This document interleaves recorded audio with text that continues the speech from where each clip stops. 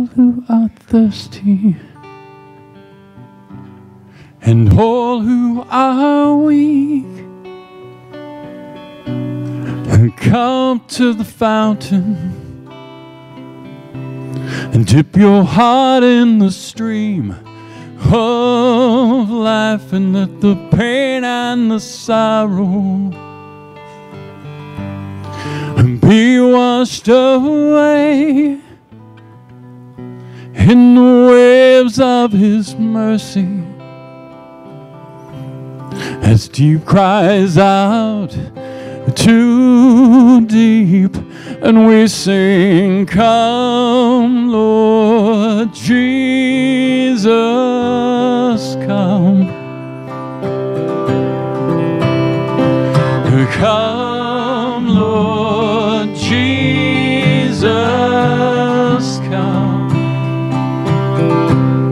And all who are thirsty, and all who are weak, who come to the fountain, dip your heart in the stream of life, and let the pain and the sorrow be washed away in the waves of His mercy, as deep cries out too deep, and we sing, come Lord Jesus, come. Come Lord Jesus, come. And come Jesus,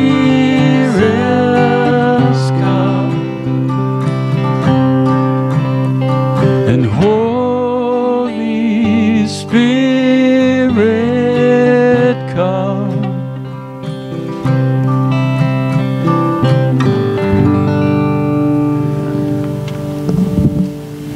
All right, speed preaching. Daniel 5, if you'll turn there with me. Thank you guys for the music during the communion. It was beautiful. Bob, thank you. Beautiful song. I can always remember his name. His name was Bob Jones. That's our professor at Bible College. I asked him if he knows Old Testament history. Well, we're going to work on that. His wife is Sue. If you haven't met them, please introduce yourselves. Beautiful, thank you. We've been going through the book of Daniel, and a quick reminder, Daniel, at least the first half or so, and all of it actually, but particularly the first half, all the stories, are saying the same thing over and over and over again, that God is in control of the affairs of men. Even when it doesn't appear that He is in control, He is in control. And every one of these stories we've been looking at in the first 4 chapters, and now today in chapter 5, is the same thing. It's to remind us that God is in control. And so you might ask yourself, why does Daniel keep repeating it? Because we still don't believe it. We often act like our situation is just beyond Him, right? It's not. It's not that He is unaware at all. Now, He may not be fixing it the way you want it fixed at the moment, but God is still in control, ultimately, of the affairs of men.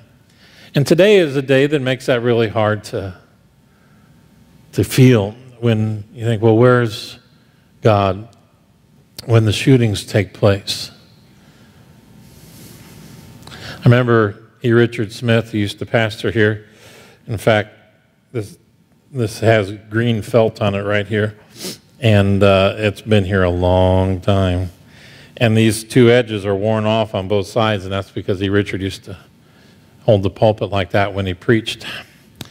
And I could have replaced that, but I don't want to.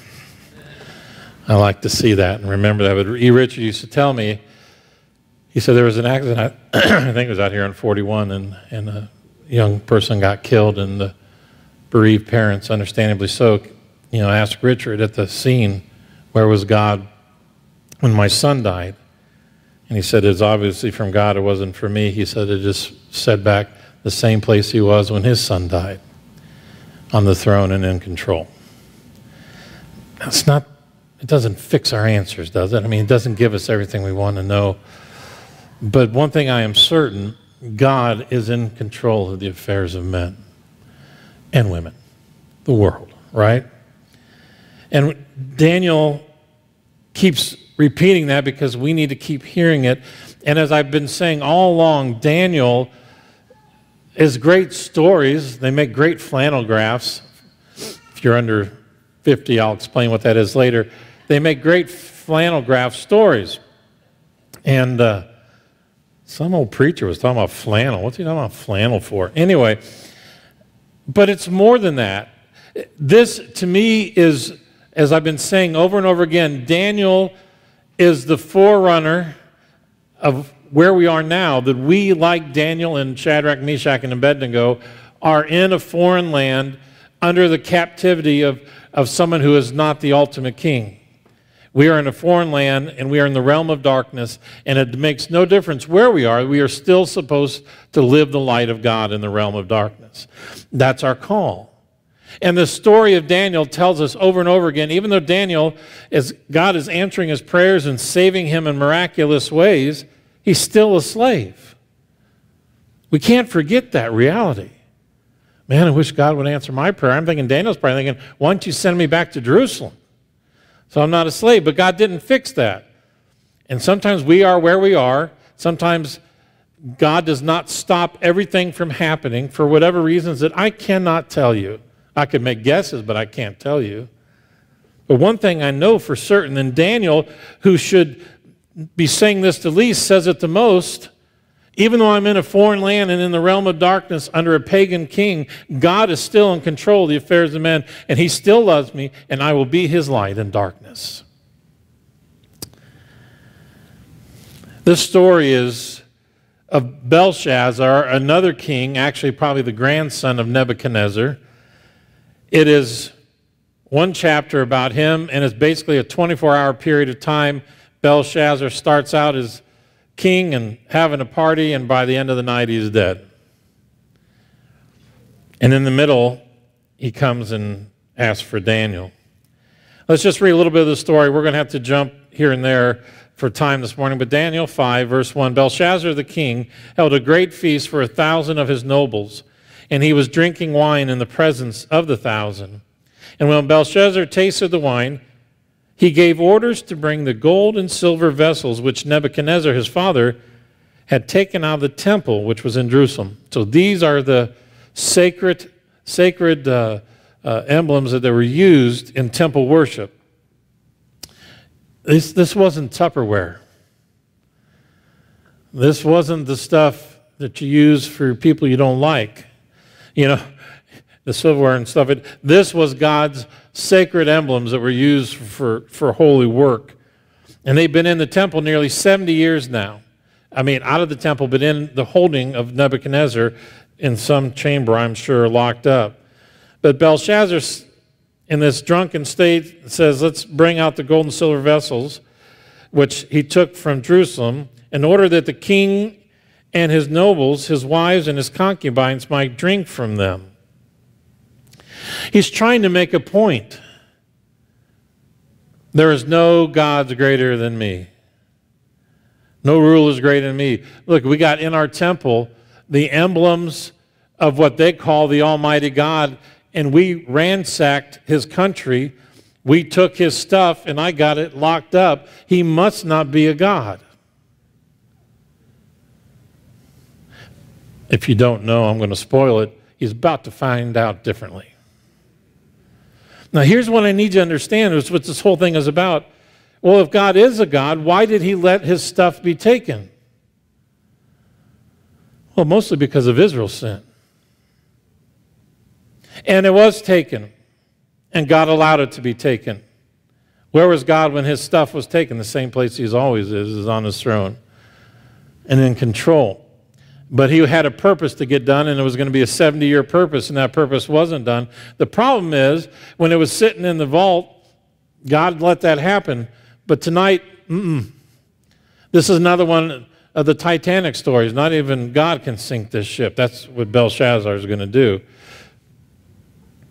He said, we're going to drink from them at this party, which means they're nothing. They're just Tupperware, and we're going to show you.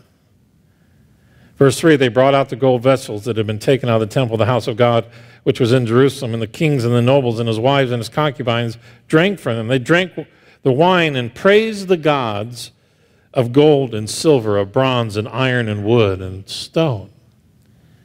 Suddenly, the fingers of a man's hand emerged and began writing opposite the lampstand on the plaster of the wall of the king's palace.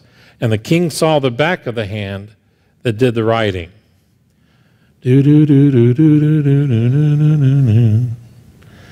By the way, there's no body attached to this hand, as far as we can tell. A hand just appears by the lampstand. Now, we don't know this for certain, but there are a number of people who have studied this that believe that the lampstand that is being talked about was also one taken out of the vault and brought out with the gold stuff, that it was the menorah that was in the temple of God that was used, the golden lampstand that would light the temple.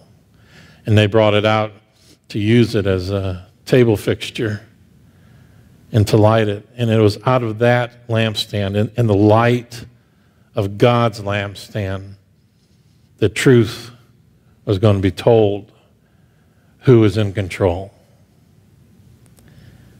And so out of the opposite place of this lampstand, in the light where they could see it, a hand appears and starts writing on the wall. And the king, Belshazzar, could see only the back of the hand as it wrote. Verse 6, then the king's face grew pale, and his thoughts alarmed him, and his hip joints went slack. I understand that. And his knees began knocking together. You know what he thought? Is anybody else seeing this? Or is it just because I'm drunk? Can you see that hand? Can you see that hand? And all thousands could see the hand. And Belshazzar, I imagine, became pretty sober pretty quick and began to realize that his parlor trick wasn't probably very smart. The king called aloud. He did what he always did. They called the Ghostbusters. That's the first ones they call, right? The Chaldeans, the magicians, and all their best guys, right? And they get them there, and we know the story, and we don't have to read it. They get there, and they're like, oh, yeah, you don't know what it means. It's purty. And they couldn't read it. Now, it's in a language that they should have been able to read. It's probably in Aramaic, but for whatever reason, God wouldn't even let them be allowed to read it. They couldn't comprehend what it was about, and maybe it was numerological, and they didn't get the message. And so his guys couldn't figure out what was going on, and so they did what they always do, and we're going to jump ahead in the story, is he's freaking out like, you guys can't read it. No, I can't read it. And finally his mom, the queen mother, it says the queen, but we don't think it's his wife because his wife was already out there. We think the queen mother comes out and says, boy. And now it doesn't say she smacked him in the back of the head, but she said, there's a guy in our kingdom that your grandfather realized was special. And then, by the way, in this chapter, they start calling him Daniel instead of Belteshazzar. You remember last chapter is when Nebuchadnezzar got sent out into the wilderness to live like an ox for 7 years until he recognized that God was in control of his kingdom, not him. And ever since that moment when he really got converted, he started calling him Daniel. Instead of Belteshazzar, means Bel is his God, and Daniel, the Lord, is God. He says there's a guy named Daniel that can probably answer all your questions. So Daniel comes, and he's brought to the king. Verse 13. The king spoke to Daniel and said, are you the Daniel who was one of the exiles from Judah, whom my father king brought from Judah? I've heard that you've got the spirit of the gods in you. That's the pagan way of describing what was going on. And he goes on, and he tells, I just know you can probably help me out. And he says in verse 16, the last part, if you can tell me the inscription and its interpretation, you'll be clothed with purple, which means you'll be a majesty, you'll be high in power. You'll wear a necklace of gold, get some bling around your neck, and you'll have authority as the third ruler in the kingdom. It's probably him and his wife. You weren't going to make him second. He's smarter than that. Me and my wife, and then you're going to be third in the kingdom. I love Daniel. By the way, Daniel was probably in the teenage years or late teens when he got taken, and is almost at the end of 70 years. Daniel's in his late 80s. That's a wonderful thing about getting older. You can pretty much get away with whatever you want. I just need to act like you don't know what you're doing, and they'll just take you home, right? So, Daniel says in verse 17, keep your gifts for yourself, or give your rewards to someone else. However, I will read the inscription to the king and make his interpretation known.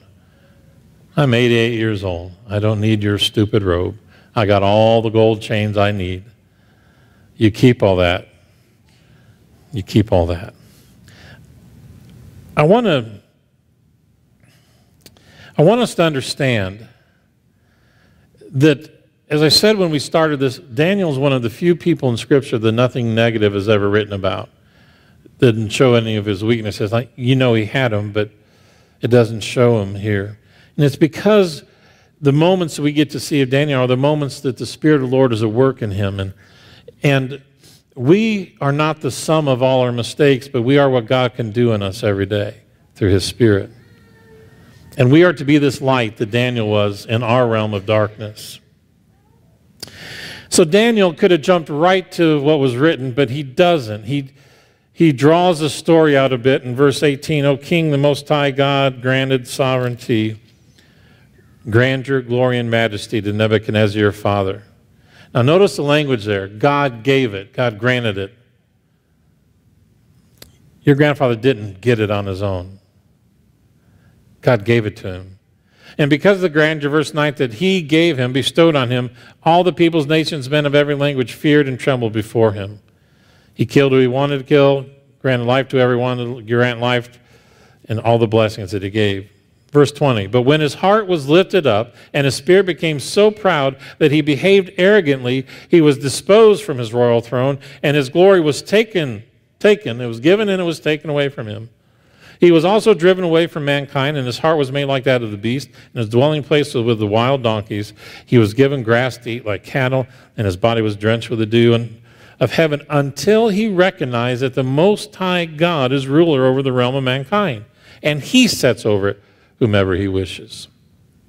Yet you, his son, Belshazzar, have not humbled your heart, even though you knew all of this. You knew. You know the story I'm telling you. You know who I am. You know what happened. You know who God is, and you yet are not living like he is God. Now that's a message for all of us to make sure we're hearing. We know who God is, and are we living like God is God?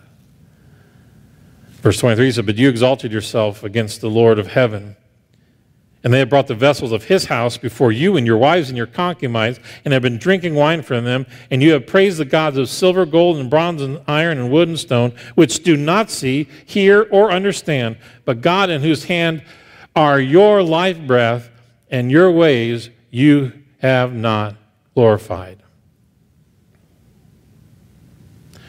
You shouldn't have went and got them out of the storehouse. You brought them in here and made a mockery of them. Galatians 6, God is not mocked.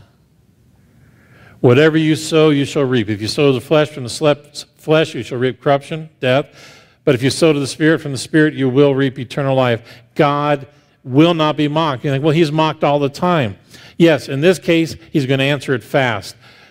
Ananias and Sapphira in the book of Acts, he answered it fast. But just because he doesn't answer it fast in your case, doesn't mean that it isn't going to get answered. And I wonder if Belshazzar thinks, oh, this is just what happened to Nebuchadnezzar.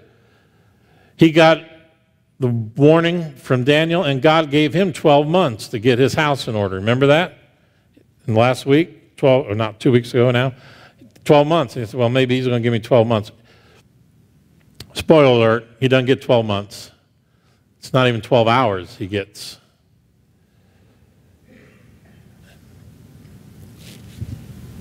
God will never be mocked. We will answer. Either by ourselves, with whatever we've done, or we will answer standing behind the blood of Christ. I want to be standing behind the blood of Christ.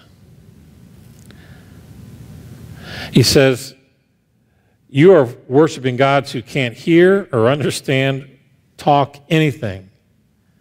And you have mocked the very God whose breath is in your hand. That's a bad omen. His breath, your breath, is literally in his hand. And then he says, verse 24, then the hand was sent from him with this inscription. The hand in whose holds your breath came to write you a message, and your breath's about to be done. Verse 25, now this is the inscription that was written out. Mene, mene, tekel, upharsin. This is the interpretation of the message. Mene, God has numbered your kingdom and put an end to it.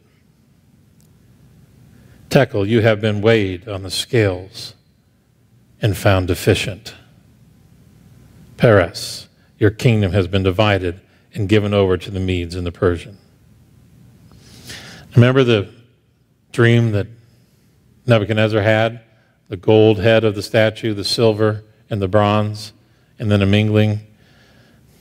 We are past the silver and the bronze, and now we're getting into the divided kingdom of Mede and Persian. You're done, is what he just told him. You got to give Belshazzar credit. He still gave orders to clothe Daniel with purple and put a necklace around his neck, and then issued a proclamation, verse 29, concerning him, that he had now had authority as the third ruler in the kingdom, which really didn't matter because it was about to be done. Verse 30, that same night, Belshazzar, the Chaldean king, was slain. So Darius the Mede received the kingdom at about the age of 62.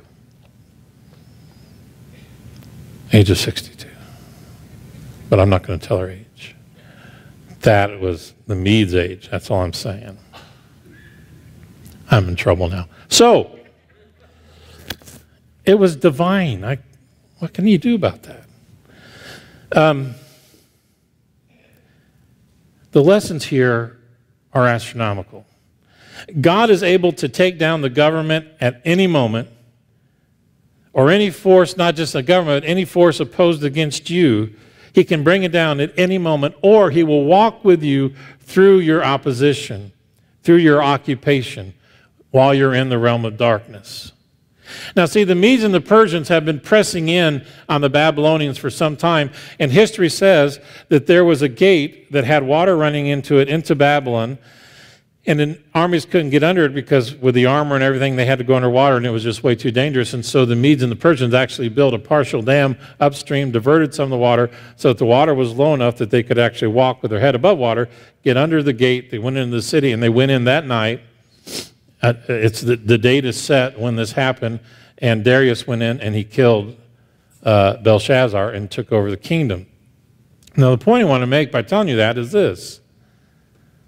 Belshazzar had no idea his kingdom of evil was going to end that night, but what you need to understand is that God was already working a plan months and months and months ahead of that and bringing the Medes and Persians in to put an end to his evil. And the problem is he didn't see that and didn't know that, and the same is true of you. You do not see, you do not know what God is doing to bring about a blessing to you during your time of trouble. We just don't always see it. But what I want us to hear today is God is absolutely aware of every issue in your life, and he is not unconcerned about it, even though we may not see him answering the way we want.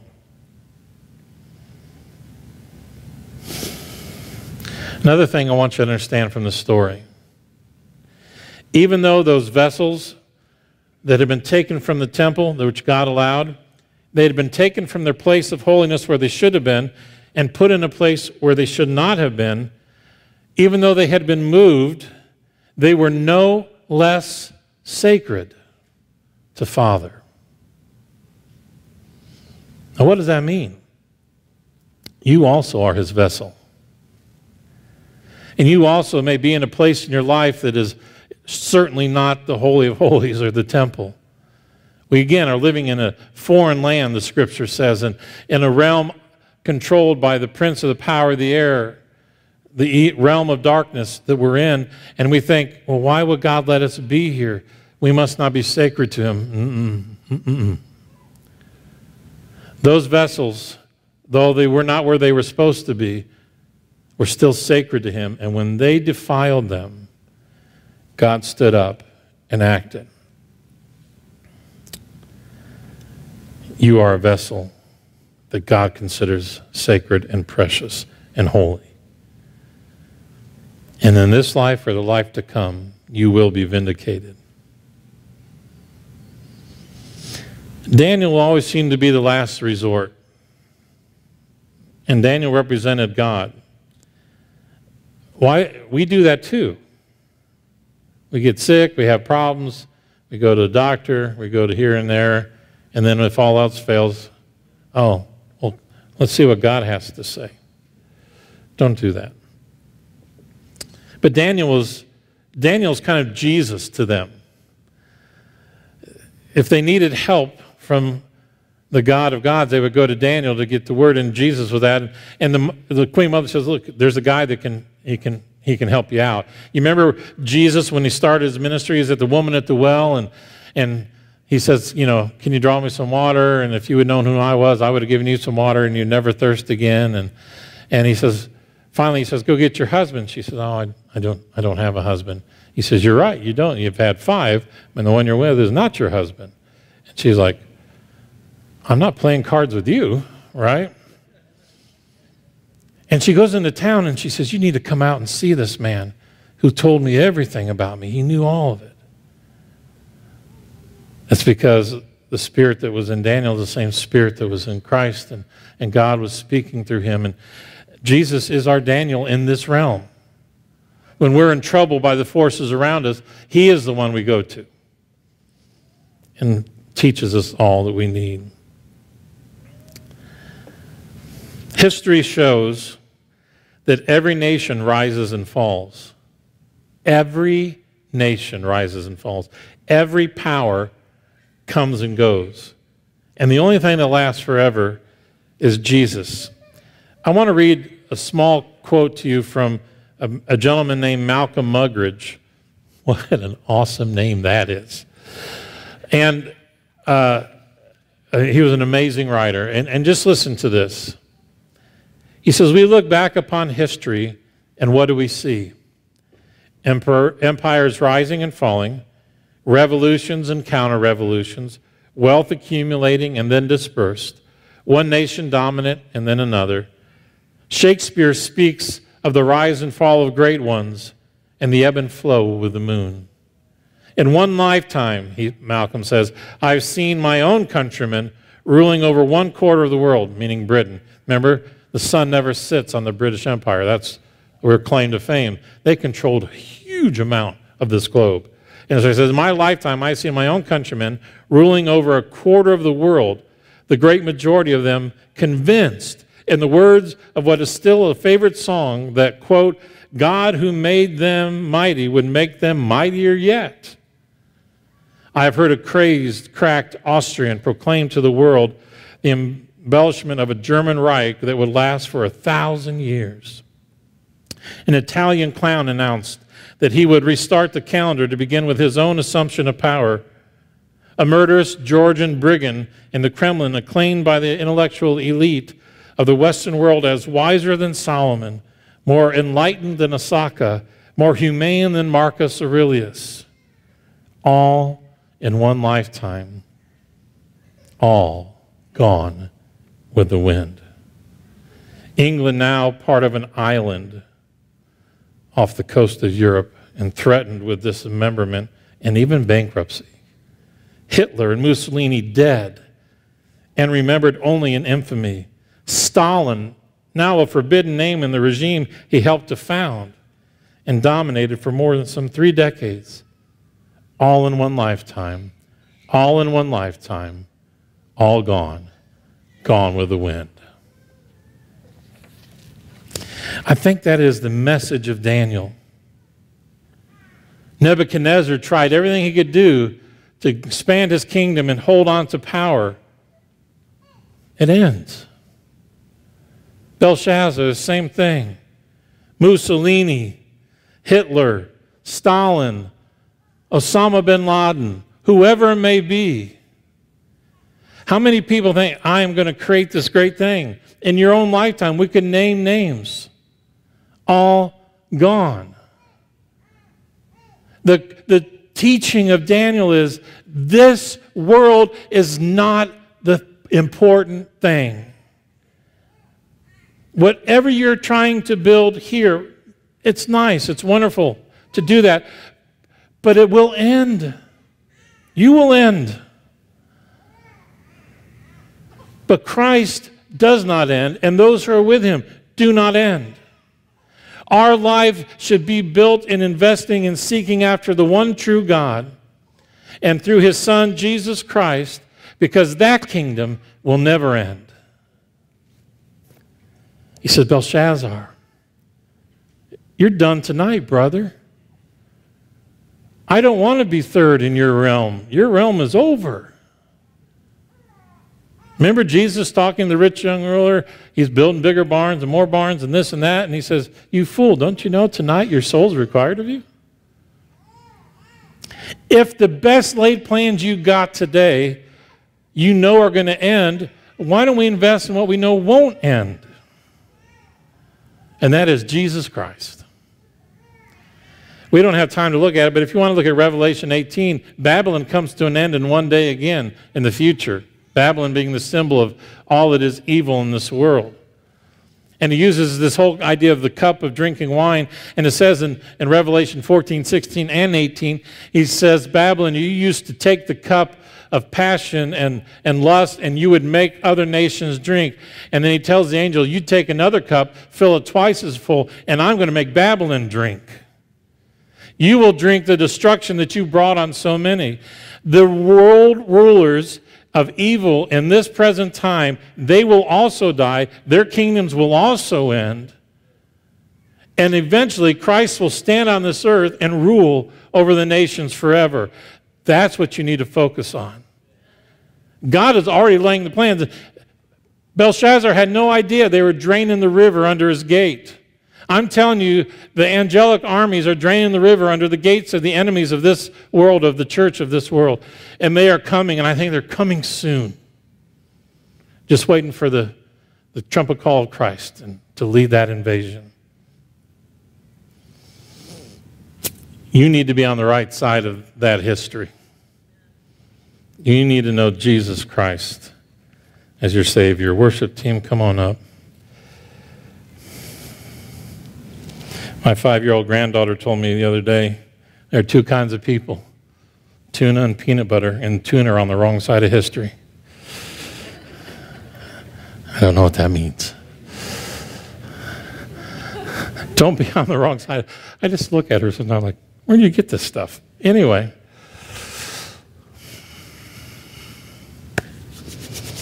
You need to choose. There's a lot of reasons not to. And as I say all the time, none of them are any good. God's not thinking, oh, I might come back someday and send my son, or I probably should start working on a plan. Acts chapter 1, verse 8 says, it is not for you to know the day that the Father has fixed, past tense, of when it's coming. The plan's already made, the water's being diverted. The end of this age is on its way, and Christ is your answer. And here's the beautiful thing. It's not just about this great battle at the end between good and evil.